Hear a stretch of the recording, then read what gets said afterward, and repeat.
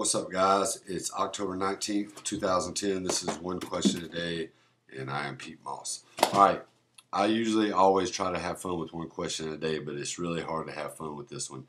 A story I seen on the news today, I got to do a question about it. In Spalding County, Georgia, back in July, there was a 23-year-old girl. She was killed in a car wreck. Her name, Dana Kempson Shot.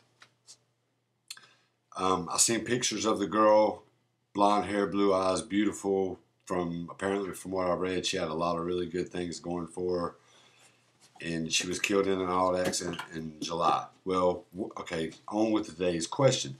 One of the firemen on the scene of the accident used his phone to video this girl after she was deceased.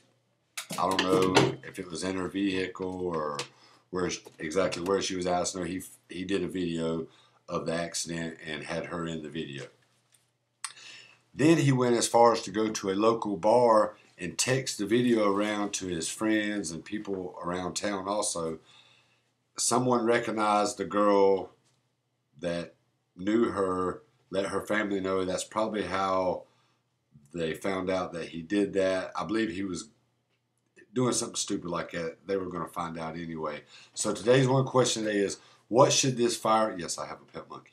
What should this fireman's punishment be? Now, right now, while the investigation into what he did is going on, they've got him on leave with pay.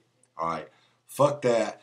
Yes, he should be on leave, but he shouldn't be getting no pay because I'm pretty sure he's going to lose his job over this.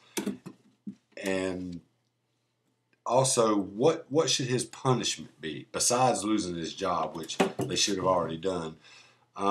Me personally, if he actually did this and filmed that girl, that is just insanely crazy to do. It's sick, and to show it to people and to put, I mean, this girl's family's been through a lot, and then to do some stuff like this, I think that he should do 2 or 3 years in prison at least. This was a major fuck up. Like, this dude, like, I've seen a lot of people do some stupid stuff this year. He is definitely front runner for douchebag, dickhead, stupid ass of the year.